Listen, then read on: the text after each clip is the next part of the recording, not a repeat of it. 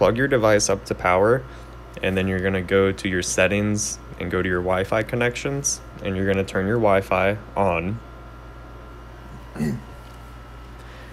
After you turn your Wi-Fi on and your phone loads the networks around you, you should see the TUT signal to connect to.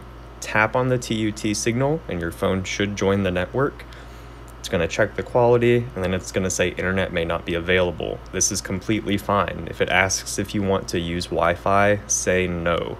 If it asks if you want to keep the current network, say yes. You can then go and open the LookCam Pro app, and upon opening it should say AP added device, weather the network, and you'll want to tap on sure.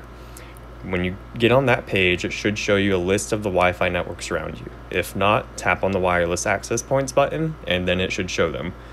If it doesn't do it, just give it a second tap. And then you should see the home network that you want to pair the device with for your area. Choose that network and then put in the password for that network, case sensitive. Your password cannot have any special characters. It may only have numbers and letters.